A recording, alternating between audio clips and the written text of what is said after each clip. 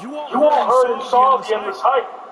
I was brought in to WWE as the next big thing, a future world champion. And of course, The Lock. It worked for a while. Let's be honest, it felt forced from day one. I never was truly comfortable with what I was asked to do. And when it comes down to it, these recent setbacks were just a result of those early decisions that were out of my hands and way above my pay grade. What I'm saying is, I was set up to fail by WWE management.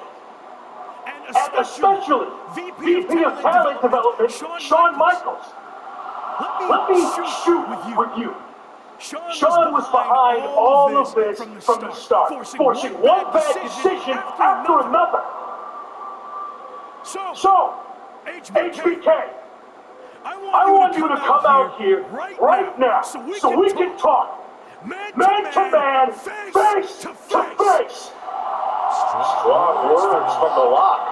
Yeah, you better be careful here. And Shawn Michaels apparently has chosen to come out for a spot they claim. This is a situation that might be better handled off camera, behind closed doors, not in front of the entire WWE universe. He doesn't look too happy to be put on the spot like this.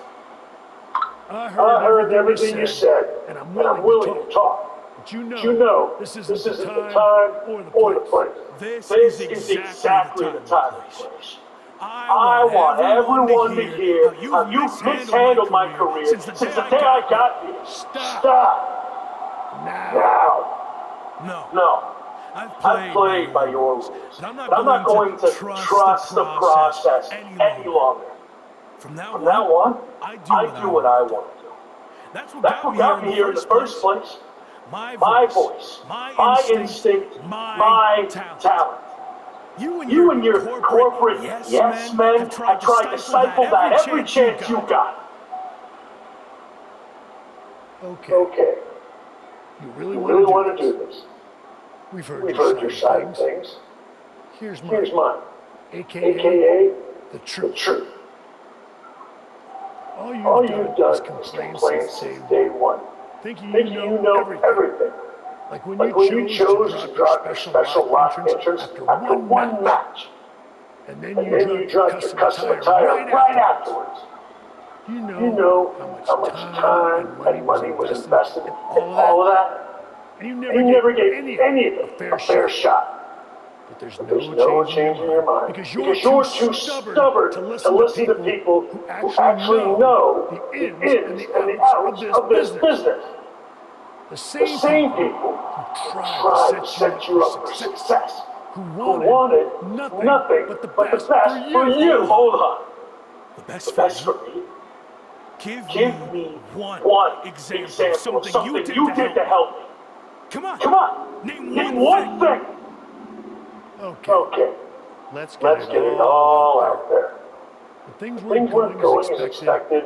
I went to Randy Orton and MVP and convinced them to start match to try to get you back on track.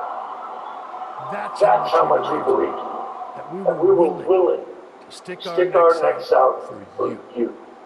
But I guess that's all stifling, setting you up for failure, right? You said they wanted me. Yeah, because I knew feeding your ego would be the only way to get you to agree to do it. But even that didn't work. Because you couldn't learn to cooperate and quit. Throwing away an opportunity that everyone in the back would kill for. So I have one final thing to say to you. Don't you ever confuse potential with success. Because you might have all the potential in the world, but it doesn't mean anything if you can't get out of your own way. Stop complaining and blaming everyone else and do something for once. You want me to do something? Is that what you want? Words being exchanged here. I'm talking to you. Show me some respect. Shawn is figuring very awkward fall there. I think the steel steps hard on his way down. I don't think that was intended, but things just took a very bad and unexpected turn. I think he was just trying to get Shawn's attention, and it backfired. Officials, including Michael's good friend Triple H, have arrived to check on Shawn. Probably best for him to just leave and let things cool down. Did Shawn Michaels just say he's fired? I think I heard that too. Wow, I can't believe that just happened. This has gotten way out of hand. We just hope Shawn's okay.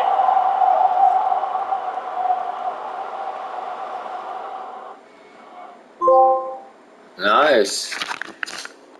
Got fired.